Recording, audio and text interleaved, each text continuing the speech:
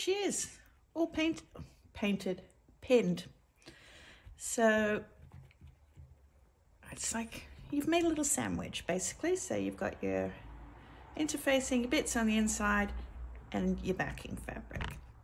So it is ready to take to the sewing machine and stitch it down. So I'll come back and we'll start the stitching, which is so much fun.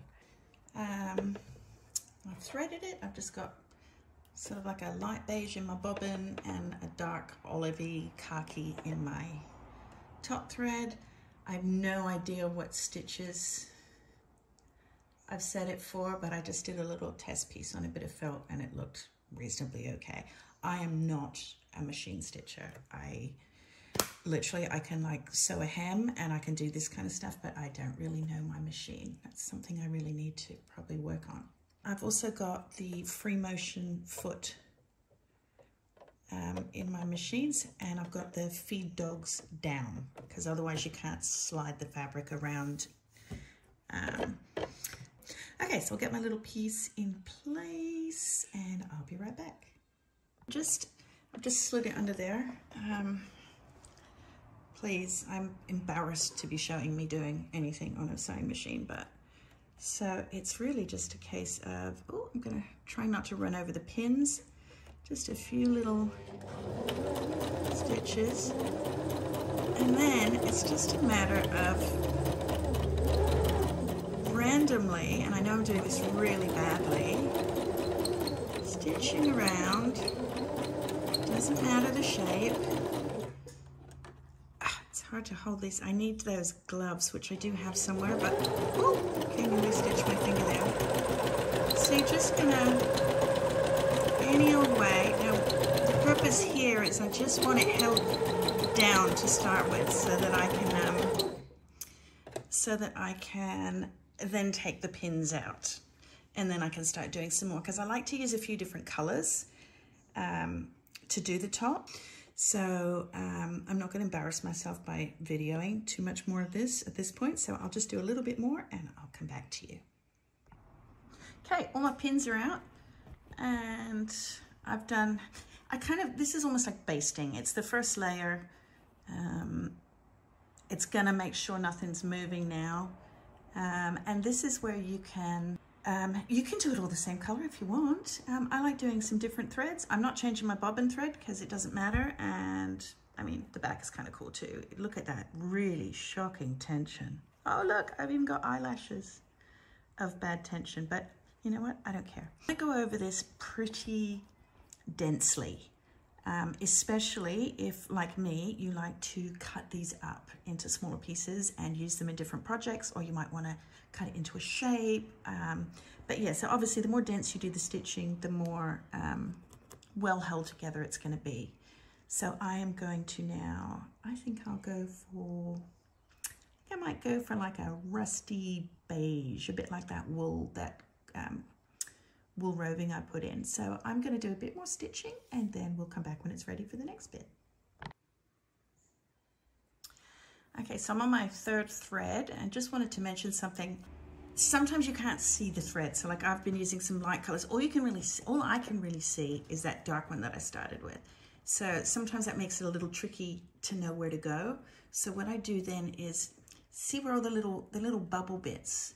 Basically, I just want to go, I don't want any of those to be too big. So I'll kind of go through and just see if there's any bubbles that need flattening out, because that probably means that they haven't quite had enough stitching yet. So I'll just show you what I mean. So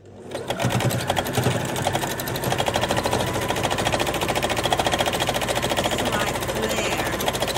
I'm just going to flatten those out a little bit. So I've pretty much gone over all of that, but I'm just thinking now it's probably covered enough to be really well held together.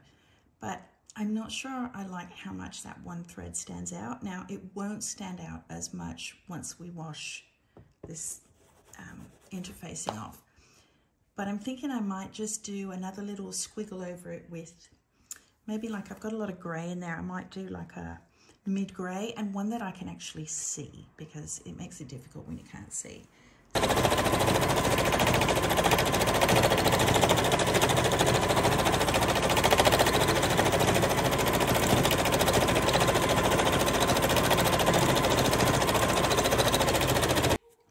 Okay, she's all stitched.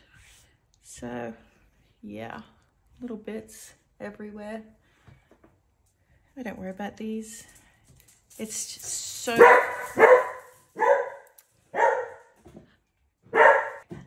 yeah, it's so like overstitched that you're not gonna, don't worry about loose threads. Here's the back. Whoops, more threads. Where's my little snips? You'll probably find yourself needing to do this a bit more after it's rinsed. So there we go. So the next step, and the exciting bit, is washing off this stuff.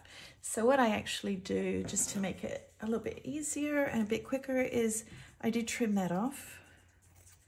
So I just trim it like close to the stitching, because stuff can kind of go a bit gloopy. You get the idea. I'm going to snip that all around, and then I'm going to take it and I'll show you how we wash it out. Okay, here's the exciting part. Let's see what we've ended up with. Literally, all you're going to do, sink tap water, put it in. Oh, that's a bit hot. I'm going to add some cold. All you need to do is just smush it around, and gone. You can feel some bits, it can be like a little bit slippery, in which case you might just want to go over them a little bit. Oh, you're going to lose a few threads. So basically just do that a few times. You can rinse it under cold. Now you're not going to want to wring this out. You can do a bit of a squeeze. And then I usually roll mine up in like a little tea towel or something, just to get some of the excess water out of it. And then I lay it flat to dry. So I'm going to go do that, and I'll catch up when it's dry.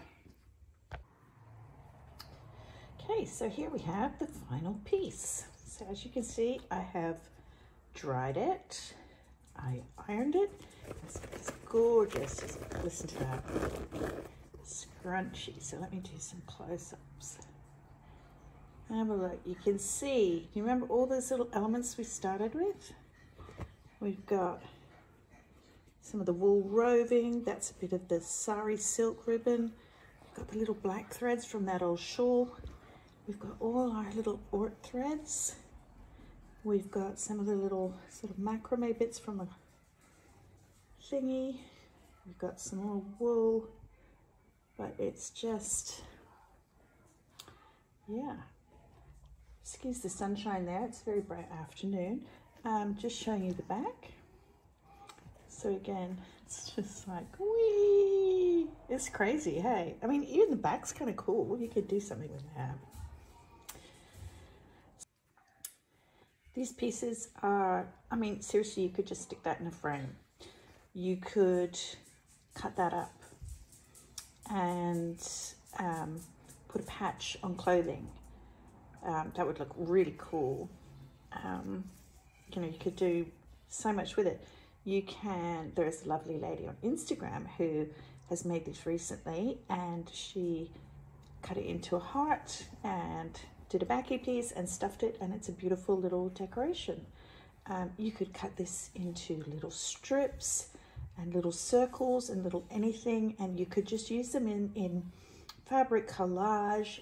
You could use them for making fabric landscapes. I mean, look at this. This would be great for like a beach or a rocky area, or something like sort of dry fields in summer with the sort of gold and beige of the hay.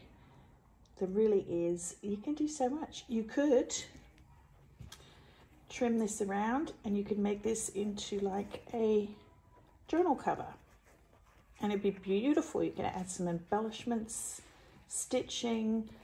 You can stitch on top of these quite easily. You can do embroidery, you could do couching. That's the limit, really.